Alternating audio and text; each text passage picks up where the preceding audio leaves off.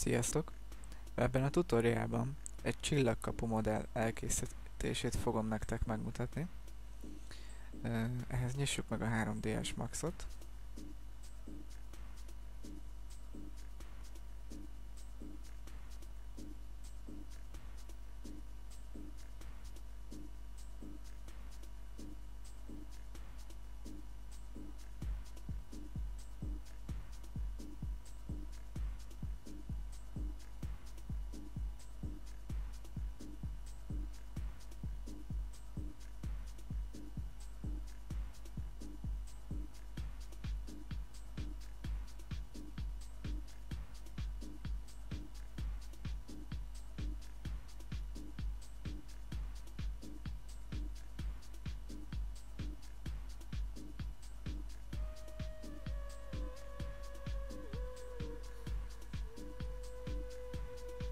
Rendben. Most pedig állítsuk át a metrikus rendszert méterre. Ezt a Customize fül Unit Setupnál tehetjük meg. Jelöljétek be a metriket, és a legördülő menüben válasszátok a métert. Ez azért fontos, mert a kapu néhány adatát én méterben kiszámítottam. Itt is van róla egy kép. Hát amint látjuk, a kapunk az fel van osztva 9 darabra a kis sárga vonalakkal. Mi egy ilyen részét fogjuk lemodellezni. Ezt nevezzük most pizza szeletnek. Fontos tudnunk néhány adatot ahhoz, hogy megfelelően le tudjuk modellezni. A teljes átmérője az 6 méter. Ennek a gyűrűnek a vastagsága pedig fél méteres. A középpontja az 0,25 méternél van. És ha ettől a középponttól mérjük egy ilyen pizzaszelet hosszúságát, akkor ezt az 1,918 ezred métert kapjuk. Ez egy nagyon fontos adat lesz. Most pedig egy egyszerű példán keresztül megmutatom, hogy fog később összetevődni a modellünk. Kattintsunk a front nézetablakba. Aktiváljuk ezt a kis mágnest, és lineból rajzoljunk ki egy ilyen 3x5 kockás kis négyszöget. Rendben. Ezt a mágnest kikapcsolhatjuk. Fontos, hogy nem mozdítsátok el ezt az objektumot, maradjon az eredeti helyén. Azért csináltuk 3x5 kockásra, mert ez az 5 kocka ez pont fél métert tesz ki. Ugyanis ez itt most a kapunk keresztmetszeti képe lesz. Ez a fél méter.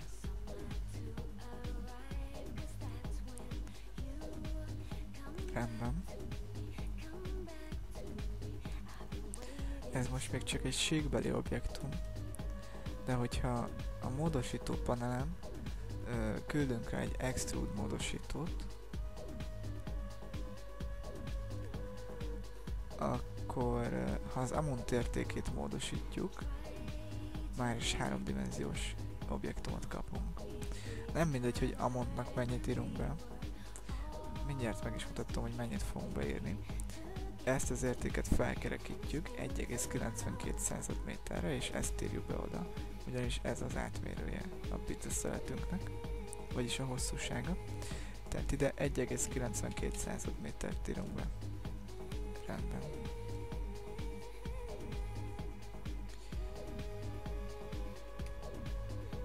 Szegmensnek írjunk be 32-t. Erre azért van szükség, mert később egy band módosító segítségével görbületet adunk neki, és minél több szegmensünk van, annál folyamatosabb lesz ez a görbület. A 32 szegmens ez pont elég, nagyon szép íves formát ad, több nem kell, mert nagyon be fogja lassítani a gépünket. Így is sok poligon lesz a végén, ugyanis a kapu minden részét lemodellezzük majd. Számíthattuk a végén egy olyan 1 milliós poligon értékre. Rendben. Most a koordinátorrendszerünkbe ide alulra írjunk be mindenhova nullát. Fontos az, hogy az objektumunk hol helyezkedik el ebben a koordinátorrendszerben. Most pont a nulla pontnál van, de fel kell emelnünk 2,75 méter magasra. A Z tengelyre írjátok be ezt a 2,75-ot, és látjátok, az objektumunk fel is ugrott ilyen magasra. Megmutatom, hogy kaptuk ezt az értéket.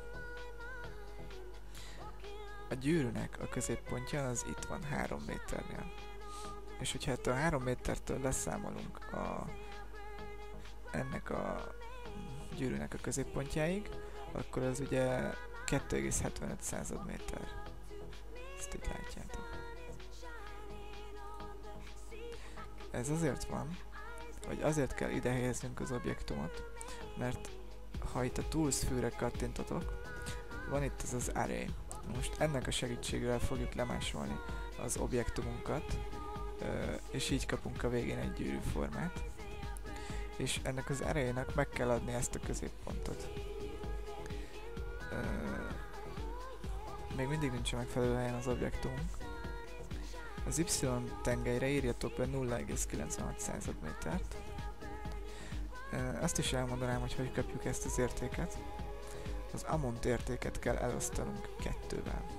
Ugyanis az a pont, ahol most a nyilacskánk elhelyezkedik, az a line-unk középpontja.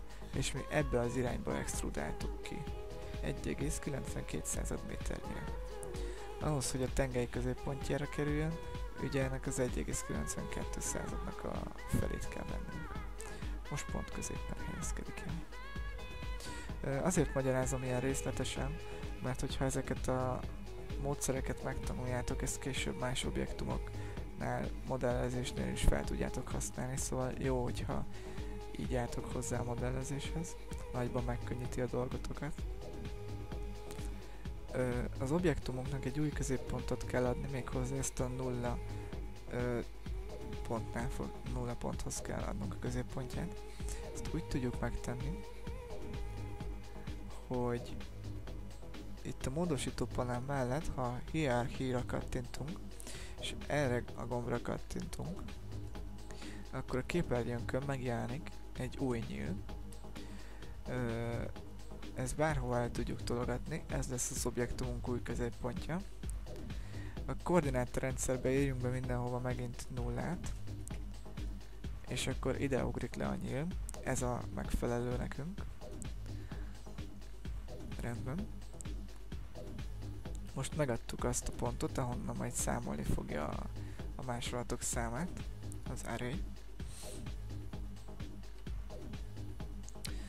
Azonban ez még csak egy egyenes objektum, úgy fogja megkapni azt a görbületet, aminek segítségével végül felveszi a gyűrűformát, hogy küldünk rá még egy módosítót, ez egy bend módosító lesz, és úgy tudunk neki görbületet adni, hogy angle értéknek beírunk 40-et.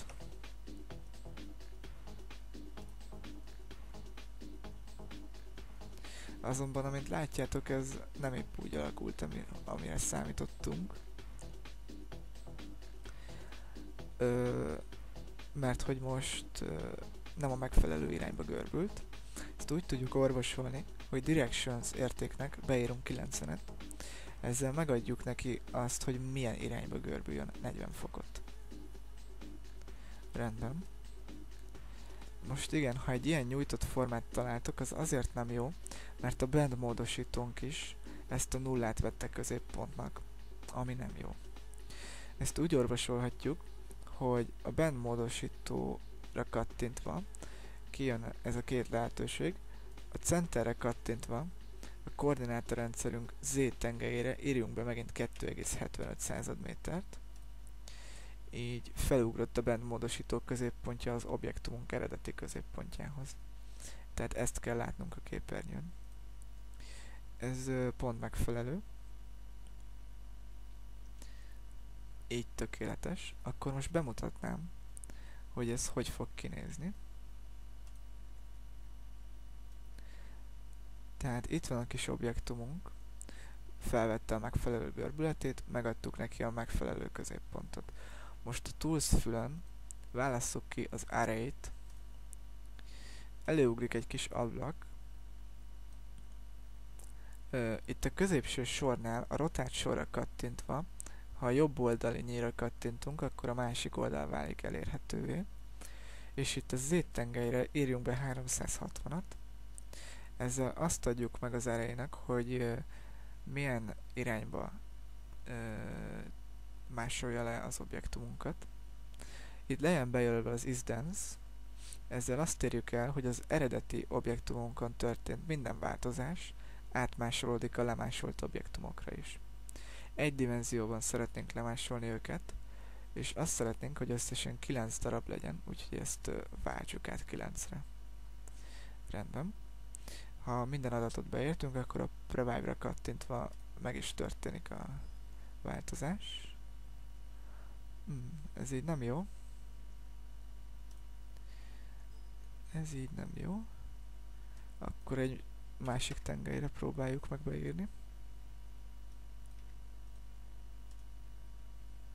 Nem.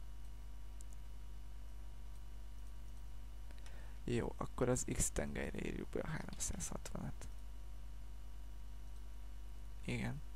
Az X tengelyre írjuk be a 360-at.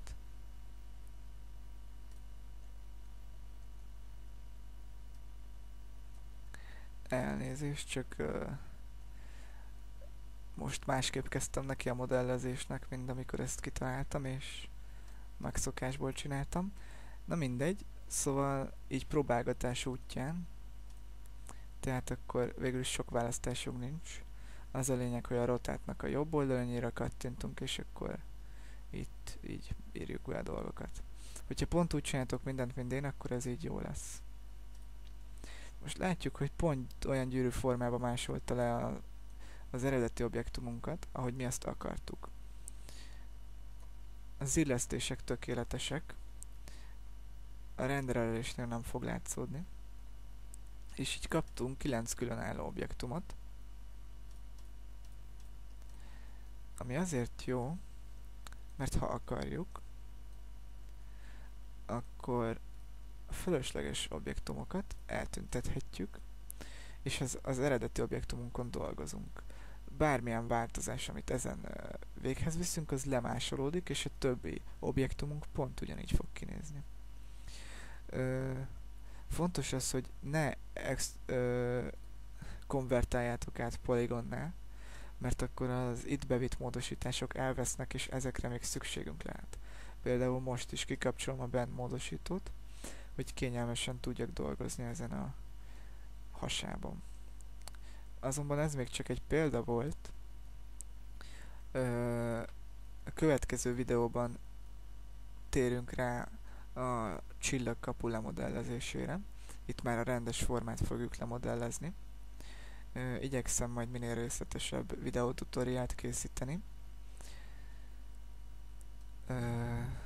Addig is, amíg feltöltöm a következő videókat, nem ártana beszerezni néhány referencia képet az internetről, például ilyeneket, ahol jól látszódnak a kapu részletei.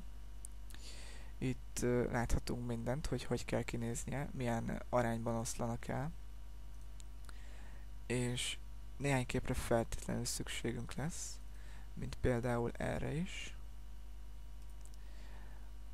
Ez majd kell ahhoz, hogy a szimbólumokat le tudjuk modellezni. Ha valaki nem tudja beszerezni ezeket, nem találja meg az interneten, az nyugodtan írhat az e-mail címemre, és elküldöm neki. Rendben, tehát mára ennyi lenne. Majd jelentkezem a következő videóval.